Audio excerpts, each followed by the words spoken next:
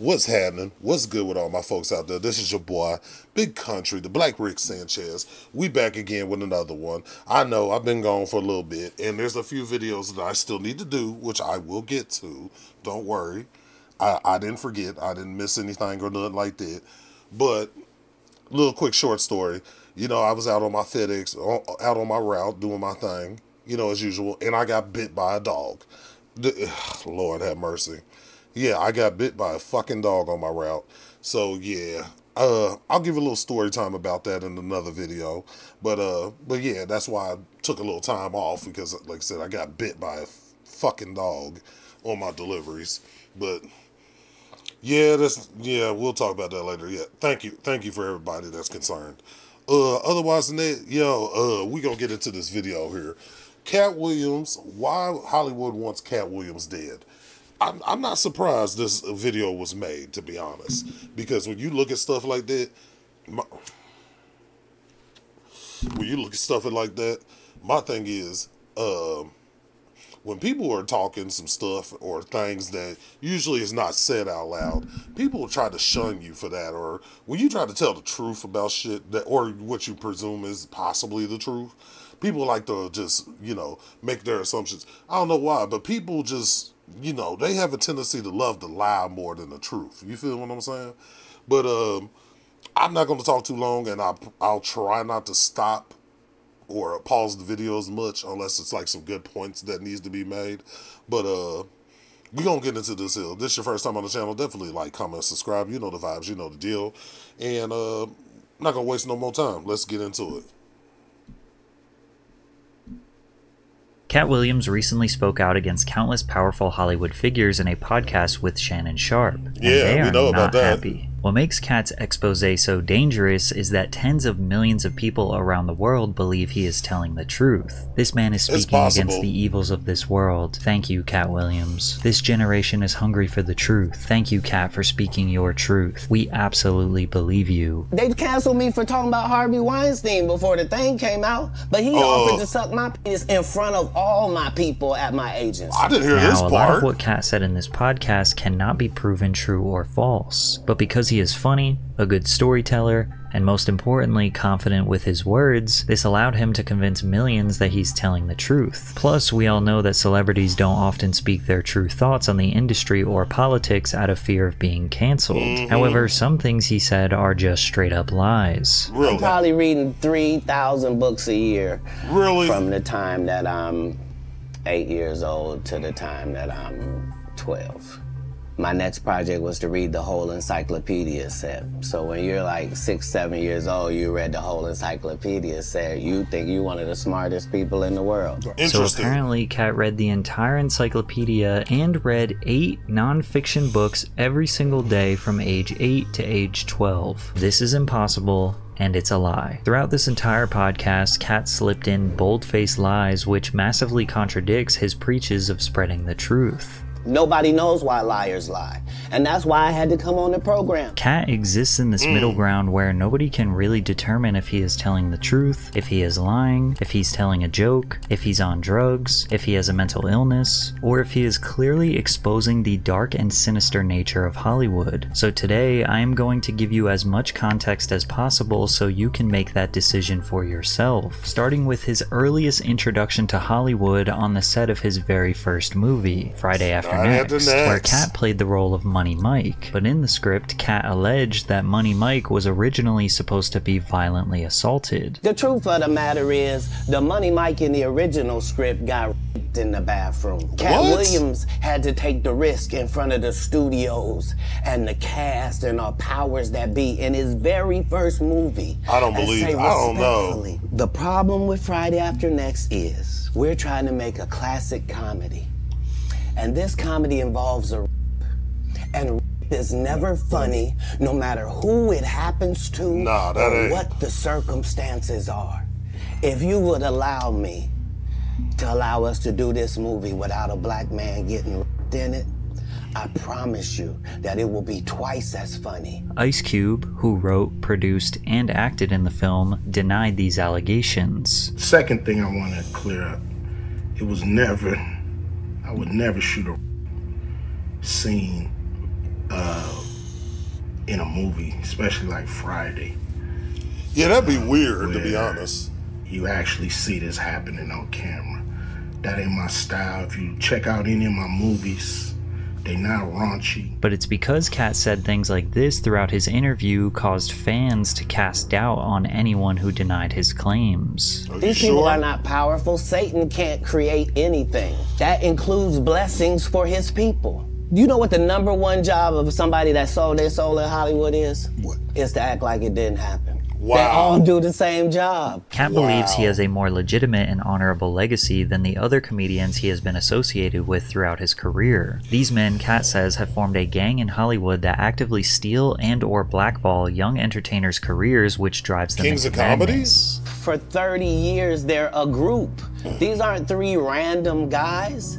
The way that Ricky Smiley kept appearing at all of my auditions is because of Steven said he would tell anybody that, listen, they got a gang on that side. They know what it is. They know who the gang is. All of these dudes are co-entwined and they share secrets, and this is the age of truth, and the truth doesn't need to be scared of the fact that people tell lies. Katt only mentions 3 of these group members by name: Steve Harvey, Cedric the Entertainer, and Ricky Smiley. But you will notice throughout the video he makes bold accusations about many other massive stars like Kevin Hart and Martin Lawrence. Are they also a part of the gang? Well, that's up for you to decide.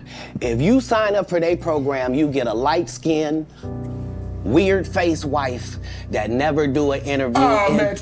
Anyways, let's start with Katt's claims that Cedric the Entertainer and Steve Harvey stole his material. But first, I'm going to steal your attention for just a minute to tell you about today's sponsor. What's that? Have you ever Googled your name and seen yourself on one of those strange sites that has way too much information about you? W-Ad, Patrick. So that's where Aura comes in and submits opt-out requests for you. You can see how many data brokers are selling your information and have Aura tour. DL Hewley was added and the 2-year gross exceeded an HBO original Kings of Comedy tour in 2000, which at the time was the highest grossing comedy tour in history. Steve Harvey, Cedric the Entertainer, and Bernie Mac playing sold out arenas from coast to coast. The tour grossed over $18 million in its first year. In 1999, both Seagram Americas and HBO sponsored the tour. DL Hewley was added and the 2-year gross exceeded $37 million. And at the exact same time of this tour, Katt was just starting to make a name for himself in Hollywood. He thought that I was just a no-name comedian and that he could take this joke and nobody would know. Right. The issue was that I had already done this particular joke on BET's Comic View twice. This is the joke that Katt is referring to, which was originally performed in 1998 on BET's Comic View program. You could have had your car radio up so loud that you couldn't hear the damn thing when it cut off. It looked like this. You flossing in a 6-shift convertible.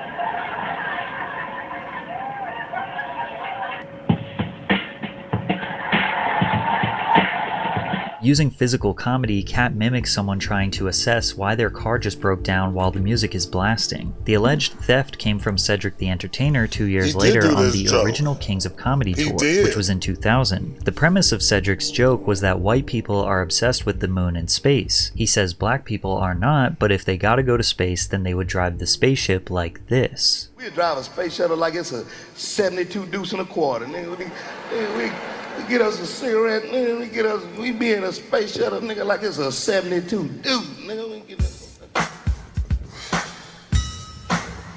Hey, yo, I remember this joke too. And I used to remember that because he drove the big wheel like this, though. That's crazy. I don't know if that's good. I don't know. It's similar, though. I will say that joke is very, very similar, though. Ooh, wait, I don't know. I can't say it that it was a stolen joke. It's similar. I can say it's very similar joke. I can say that. Now, when you consider the music cue, which is not very common in stand-up comedy, that already looks suspicious. Then the side-by-side comparison indicates Cedric makes very similar physical movements that Katt did. Cedric says he did not steal the joke, and that if Katt was so upset about it, he had 30 opportunities to speak up. Katt say you stole one of his jokes. Yeah, like, I mean, it was ridiculous. You know what I mean? It was like the idea of the joke that he was even talking about don't even match up with no timeline. So for me, it was one of those things like... Did you have a conversation? Did you guys sell it? Did you have a conversation with Katt? I've seen this guy 30 times. Like, dog, if you literally was that upset about it, like, dog, just step to him and say, hey, yeah, why didn't you say nothing? Like, that don't even make sense. But Katt says that Cedric apologized about stealing the joke years ago, and is now lying to the public that he never stole it in the first place. Him and Steve had already apologized for me, so I gave him a pass. Why would you sit here and be like, I saw Katt 30 times. Why did I give you a pass if you were just gonna lie? So imagine how a young Katt Williams felt seeing his best joke being stolen by one of the biggest comedians in the world on the largest grossing comedy tour in history. He never wrote anything. Remember, when Cedric the Entertainer starts, he's supposed to be singing, dancing, and telling jokes. That's why he's called the Entertainer. He did 4 comedy specials. They're so bad, Shannon, they're not available on Netflix or Tubi. Noticing all the backlash, Cedric responded to Katt's comments on Instagram. Revisionist history. Regardless of whatever Katt's opinion, my career can't be reduced to one joke Katt Williams claims as his. Cedric added, I'm a grown-ass man, and none of that shit going to go like you think. But Cedric isn't the only one that stole Katt's material. Steve Harvey's theft of Katt's jokes is arguably much worse. At the 2005 BET Comedy Awards, Steve Harvey introduced a hot upcoming comedian to the stage by the name of Katt Williams. Katt hit the stage and absolutely dominated the crowd with his joke about gas prices. Because the world is crazy right now. What is gas? $600 a damn gallon right now? I don't care how much money you got. Gas is entirely too high. Used to be, if you put $15 in your tank, you had time to bond with your vehicle. You had time to put the nozzle in and set the clicker and look through your car and clean off the dashboard. Then Steve Harvey did a joke about gas prices 3 years later in his comedy special, Still Trippin'. Gas $4 a gallon.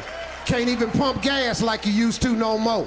$4 a gallon? You remember when you used to go to pump and put the nozzle in there and hit it? Be sitting there talking, be on your phone, hey, what's happening? Be walking around, cleaning the windshield. Wow. It's hard to see this as anything other than blatant theft, but Katt didn't stop there. He continued to expose Steve's long history of suspicious behavior. It started with why Bernie Mac quit the iconic Kings of Comedy tour. Do you consider yourself a king of comedy? They consider that. After Bernie left, them same 3 guys I'm telling you about, the kings, they came to me. I was supposed to be the 4th king. I got the offer. Then what happened? But I turned it down. Why? Because you shit on Bernie, and I know the truth. You think I'm gonna let you shit on Bernie and then come get me? I'm the next king? You. Now there has been an infamous beef between Steve Harvey and the late Bernie Mac that fans have known about for years. There were often arguments between the 4 comedians of who should be the closer or finale of the tour. Since Bernie was a much funnier comedian, Steve would get booed by the crowd when he performed after Bernie. Why? Because the whole time Bernie was here, you was acting like you was funnier than him. The reason you was supposed to go last is because it was your tour. Tell the truth. It was Steve's tour. Not it was gonna be called the Kings of Comedy, it was Steve's tour. These are the guys opening for him. Of course you gotta close if it's your tour. Harvey eventually just ended up being the host of the tour and not performing a full stand-up routine because he just couldn't make the audience laugh as hard as Bernie. D.L. Hewley, who was also on the tour, even said that Steve never thought Bernie would become successful, and when he started getting more opportunities, he became jealous. Do you feel that the beef between Bernie Mac and Steve Harvey was because Steve Harvey was getting a lot of network love during the time and Bernie Mac not so much? Yeah, and then Bernie started to get it. So yeah, I think that, you know, Steve at one point was, you know, uber successful, and then Bernie started to, because he didn't ever think he would get the opportunity he got. But once he did, America loved him, like we all kind of knew they would, and he decided to go a different way. Eventually, Bernie got sick of Steve hating, realized his worth, and exited the tour, which ended up forcing all 4 guys to split up. We split up.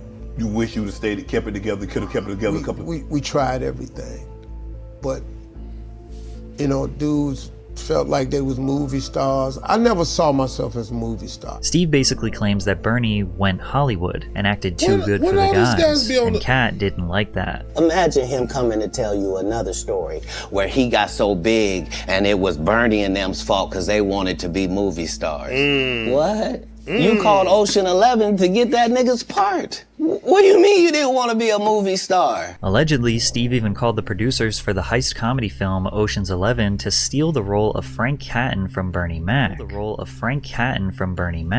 Ocean's 11 featured a star-studded cast, including George Clooney, Matt Damon, Brad Pitt, Julia Roberts, and Casey Affleck, among others. The film became a huge critical and commercial success, earning over $450 million at the worldwide box office. Having a substantial role in a film of this magnitude helped the rising trajectory of Bernie Mac's career. An infamous GQ article from 2003 released when Bernie Mac himself claimed that Steve was jealous of him from the very beginning. Overall, Katt is obviously upset about Steve stealing material, but ironically, he was more upset that Harvey tried to lie and claim that Bernie went Hollywood on the Kings of Comedy, when in reality, Steve was so jealous of his success that Bernie couldn't take it anymore and quit. And now that he gone, you gonna act like he wanted to be a movie star. You stop it. You stop it. That man was funnier than all of y'all, and y'all thought y'all had one over on him. The king is the funniest.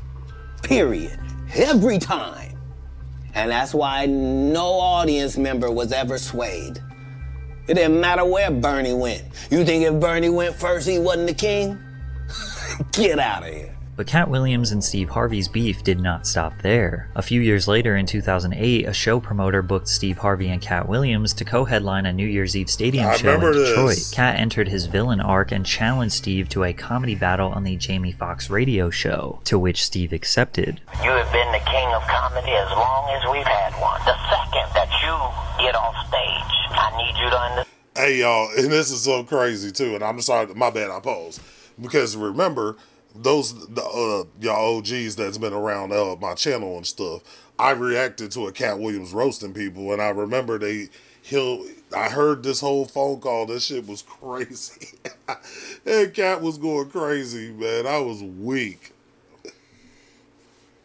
Understand that that's your final time as the king of comedy. I hope you got a team of writers. You're gonna need about 6 or 7 of them. You can bring The Nation. You can bring Rashawn McDonald. You can bring everybody who listens to your radio show. They gonna see the truth. And its name is Katt Williams. Consider yourself warned. What was supposed to be just a comedy show is now some sort of 1v1 battle dubbed the Championship of Comedy, and Steve responded with this. I'm not saying he's in trouble, but I'm saying this right here, Jamie. A dog don't bark at parked cars. Basically, Steve's analogy was that he shouldn't respond to Katt Williams because he is too famous and successful. So on New Year's Eve, Steve got on the stage and never addressed or made fun of Katt. That was a big mistake. Give it up for Steve Harvey one time. Give it up for Steve Harvey. He's an excellent comedian, but he don't want no parts of this in any way, shape, form. I don't know why he came out here with all this money y'all spent on them motherfucking tickets and talked about a lady in the audience for 15 goddamn minutes. That nigga should have talked about me the way I've been to talk about his bitch man. And he tried to copy off me and bring that ugly ass, sparkly ass tie out. A regular black suit like he was going to a funeral. Yours, nigga, yours. Nigga, he the shit because he was the shit in 1968. Nigga, I'm the shit this evening. Let's fast forward it to when this disrespectful nigga did something called the original Kings of Comedy. You gonna be the original King of Comedy, nigga. Did it start with you, you disrespectful son of a Richard Pryor, not Bill Cosby, Steve Harvey is the original King of Comedy. You's a goddamn liar. And if you listen to his show, you know that nigga's a liar straight up and down. I tried on January 1st trying to find his hairpiece and his career, because I come to put that motherfucker on the ground. Katt Katt absolutely embarrassed Steve. Yeah, he claims did. this was the end of Harvey's career. Steve told you that he stopped doing stand-up because he had 7 TV shows. The only problem is when he stopped stand-up, he didn't have those 7 TV shows. He stopped stand-up because he got in a comedy battle called the Championship of Stand-Up Comedy with one Katt Williams in Detroit in front of 10,000 people and lost because Katt Williams said he was actually bald and that was a wig. And I went in and that's why he couldn't do stand-up anymore. Now, Katt isn't very accurate here. Steve had multiple successful arena comedy tours after the championship battle, and Steve was already bald by 2008, so Katt didn't really expose him for having fake hair. But is it a coincidence that almost immediately after Katt got on that stage and exposed his biggest hater in the industry, he started his crazy downward spiral? In November of 2008, Williams missed an appearance on Conan O'Brien and was later arrested that evening when officers found 3 handguns in his car while exiting rapper Jim Jones' studio in New York. That same month, he checked into the Mount Vernon Inn in Sumter, South Carolina. Shortly after checking in, employees reportedly found Williams stumbling around wearing just a bathrobe and a towel wrapped around his head. When police arrived, Williams asked them for directions to the nearest hospital. There, his family convinced him to seek psychiatric help, to which he was eventually hospitalized. He just said that he doesn't trust anyone anymore, that everyone has turned against him. He wasn't really coherent. Pretty much after this, Katt wasn't seen again until 2011. No stand-up performances, no movies, no TV. The only time he was talked about was when he was arrested. In November of 2010, authorities arrested Katt in Coweta County, Georgia, after he allegedly stole $3,500 worth of coins and jewelry. Things escalated in June of 2011 when he was arrested in connection with an alleged assault on a tractor driver. He supposedly conspired with 3 women who attacked the man in his tractor. In 2012, Williams returned to the comedy world with his 3rd HBO comedy special, Kattpocalypse. Unfortunately, with the spotlight back on him, Katt fell back into a dangerous cycle as the bizarre behavior continued. In October of 2012, Katt and comedian Faison Love got into a heated argument outside of a Hollywood club over a $50,000 debt that Katt owed Love. During the argument, Katt proceeded to pull a gun on Love that wasn't loaded. Wow. On November 9th, his former assistant, Melissa Shaig, claimed that he went into a rage and attacked her the month prior. Then police arrested Katt in Oakland, California on charges of suspicion of assault with a deadly weapon after he'd allegedly beaten an 18-year-old with a bottle. On November 16th at the Oracle Arena in California, Katt took the stage while having a total public meltdown. For 15 minutes, he seemed to be under the influence, rambling about nothing while taunting members of the audience. Well, give me 20, nigga, that's how much the album costs, fuck boy. But I bet if you can walk to your car, I can show your bitch a dick she'll enjoy. So why don't you take your ass on over there, nigga, before I can catch you. Or you can pull your bank out and I'll match you. But you ain't gonna do What shit the but fuck? get punched in the face. Then the audience began booing him.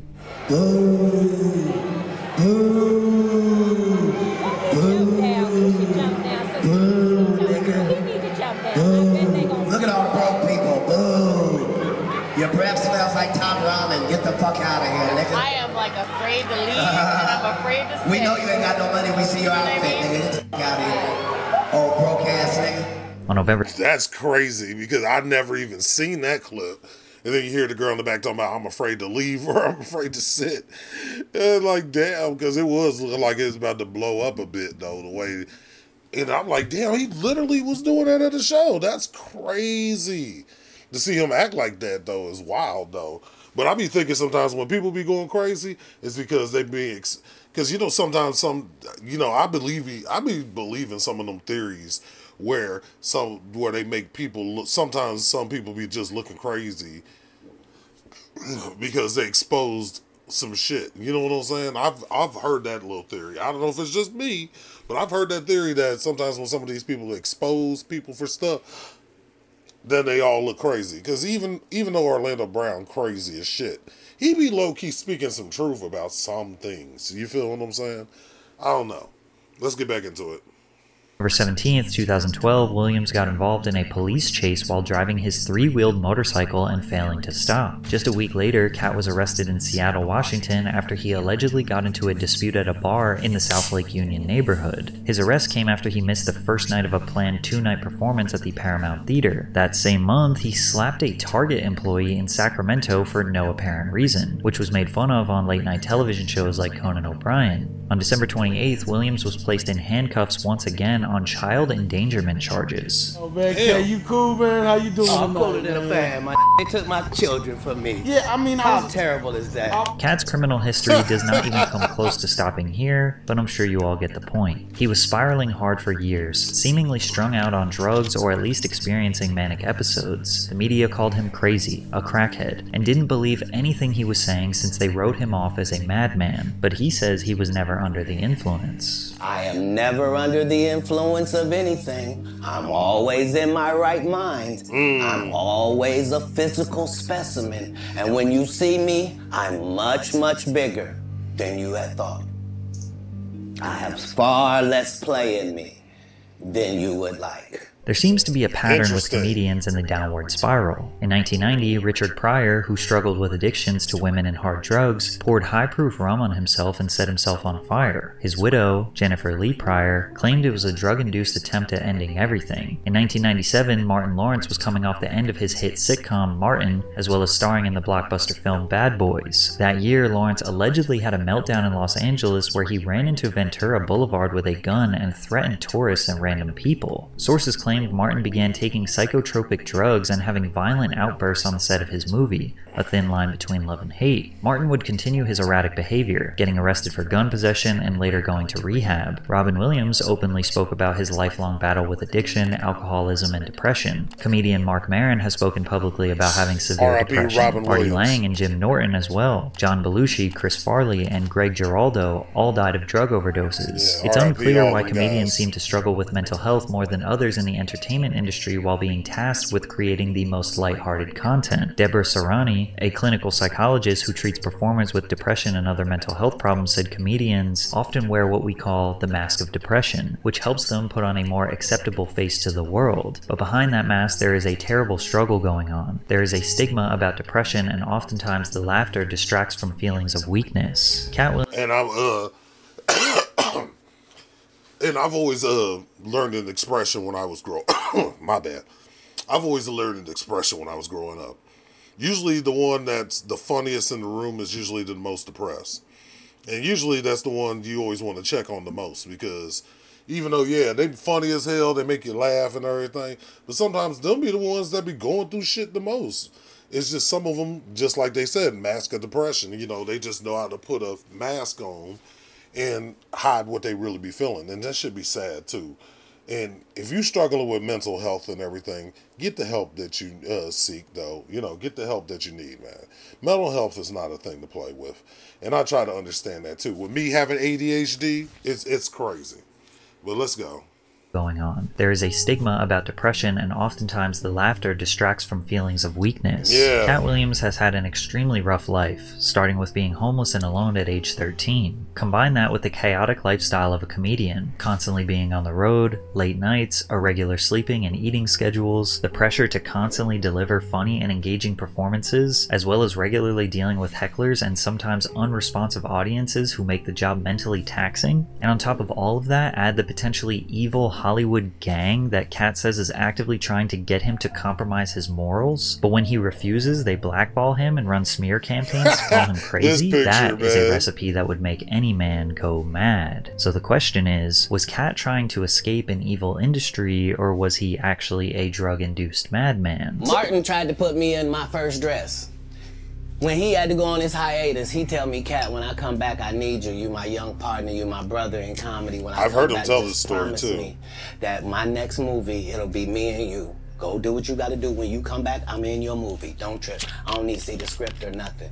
You know, we get in that office and this fool pull out Big Mama's House 2, where this nigga want me to get in a dress with him. And I'm literally saying to everybody, why is he in a dress again? If it isn't obvious, Katt didn't want to wear the dress. Brandon T. Jackson would go on to portray Martin's son, Trent, in Big Mama's house, where the two go undercover at an all-girls performing arts school. Unfortunately, years later, Jackson asserted that he did the project for money and was unaware of the repercussions it would have on his career. Did you get like slack when you wore the dress at that moment? Only Katt Williams. Katt Williams was trying to always say, Brandon, don't wear a dress. You know, he called you, or is this? No, he was saying it in the media, so I thought he was heckling me. He was really trying to help me at the time. I didn't know that.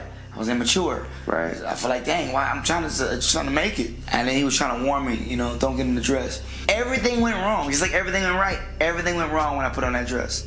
Katt has been discussing this subject for years because this has been a pattern that many have speculated is a humiliation ritual. Eddie Murphy, Tyler Perry, Jamie Foxx, Wesley Snipes, Chris Tucker, Arsenio Hall, Tracy Morgan, the Wayans brothers have all dressed up as women for TV or movie roles. Just before Kevin Hart exploded into fame, he also wore a dress on Saturday Night Live. And even 10 years ago, Katt discussed this. It's two answers. First of all, let's be very, very clear. It is possible that there isn't anything funnier than a guy in a dress. And if that's the case, then it might also be said that there's nothing funnier than a black guy in a dress. Okay, well, Kevin doesn't have to worry about what people are going to say about him wearing a dress because of the long line of dress-wearing people before him. So now some of us are against the Illuminati, and we are against the Illuminati at our own detriment. When people are against the Illuminati, then they get punched in the face all the time. The press hates them, and nobody likes them. Katt also detailed an Illuminati meeting alongside Ludacris. There was a crossroads where we were both invited to an Illuminati thing, and decisions had to be made. So it was both of us, we were equal. One of us had to cut off all their hair and couldn't do the sideburn thing no more with the points. And the next person, they said, was going to get $200 million because they were going to pay him $10 million a movie to do 20 movies. And that's how the conversation happened. One of those persons turned out to be Ludacris, and the other person turned out to be Katt Williams. It's really hard to back up any of Katt's claims, and even if the stipulation of getting a $200 million deal is that you have to shave your head and sideburns, that seems like an extremely small compromise. And there are no indications that Ludacris ever sold his soul. I mean, he will tell you, he responded to Katt with a rap song. Never been Illuminati, only Illuminati, and I only left with bitches when coming from any party. Afro with the sideburns, yeah, that's my signature. Addictions on the rise, comedians check your temperature. Perhaps the most overlooked comment during the interview was Katt's take on Kanye West. I suspect that we're pretty awful people if we say that somebody got a mental illness and then we watch what they do. If you say somebody got special needs, then why would you be watching them and holding them accountable like everybody else? The question of whether someone's actions should be judged differently due to mental illness is complex and multifaceted, and opinions may vary depending on cultural, ethical, and legal perspectives. Mental illness can significantly impact an individual's ability to understand the consequences of their actions, to make rational decisions, or to control their behavior. Katt is not excusing Kanye's behavior, and he definitely says he doesn't agree with what he says, but he's just questioning why people are surprised as his whole career he gave obvious signs, such as claiming that he was a god, and he was praised and uplifted for his outlandish behavior. Now, Katt has never publicly disclosed any sort of manic or psychiatric problems, but look at how much the world judged him when he was crazy 10 years ago. Versus now, he is saying the exact same things he was saying while he was crazy, but today he is more calm, coherent, and of course, entertaining. Now they are quoting his words as prophetic statements of a wise old genius. Funny how things change. Man, I swear. Would you still go to your job if Amazon? I swear though, because I'm telling you, I've always learned a thing or two that. I'm just gonna mute that. But something I've always learned though, right, is that the craziest ones usually be the biggest geniuses, low key. And I'm not gonna sit here like, just because I'm a Kanye fan, I'm not going to sit here and just say everything he says is justified. But Kanye said a lot of stuff in times where it made sense. Do you feel what I'm saying? And that's the thing I never can understand is how they literally know Kanye is bipolar, but yet they wonder why he's acting the way he does. Like they don't know why he does. And it's like, in a way, you getting what you asking for. And that's kind of the same way how they were looking at Katt. And the reason why I brought that up too is like, that's why I got ADHD. And I be telling folks like, I got ADHD. Sometimes at times, I don't pay attention or I don't give a fuck about some things. Man, but you know, I try to take better control of that and I try to get the help that I need. And that's why I've mentioned before, if you're dealing with mental health issues, please get the help that you need. You know what I'm saying? It just, you know what I'm saying? It just takes that one phone call to take care of it. You know, and it's understandable, trust me. Pull your pride to the side and take care of your mental health. We all need to take care of our mental health out here. That's probably why people out here are batshit crazy and the world is going to shit and everything right now. And just people saying the most delusional things out here and stuff like that. But otherwise than that, I can see that though in a way. I can see how a lot of what Katt has been saying has been facts. You know what I'm saying? And it's like, he be just calling out shit sometimes. Now, sometimes he might be a little wooey, but you know, but...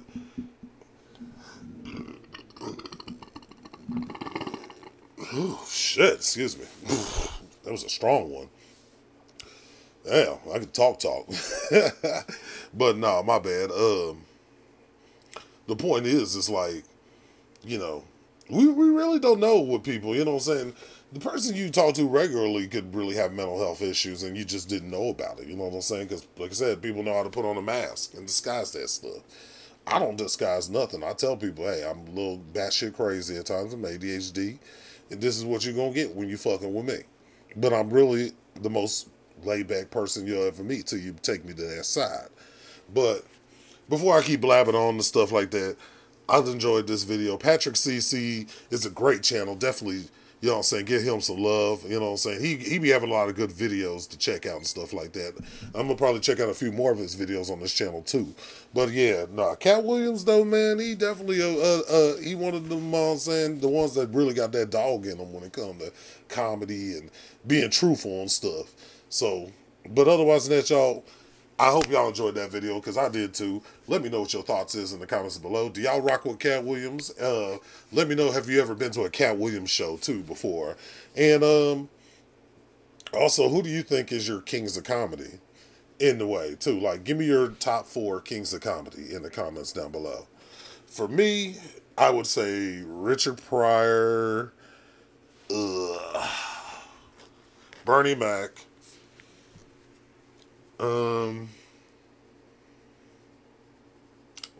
ooh, that's tough, man. Because there's a lot of good comedians out there, too. And not just the black ones, too. Like, people like, Gabriel Iglesias is a good comedian.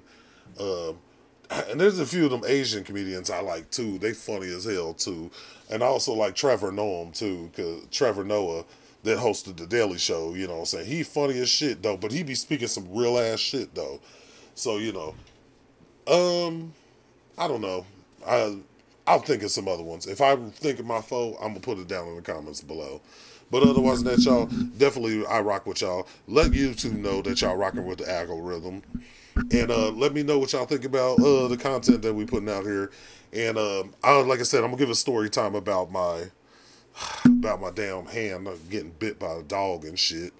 Yeah, that happened. Ugh. But otherwise than that, y'all, I appreciate y'all. Love y'all. Let's keep the ball rolling. Live every day like your last. And as always, great vibes, great day. Y'all be easy. Pow.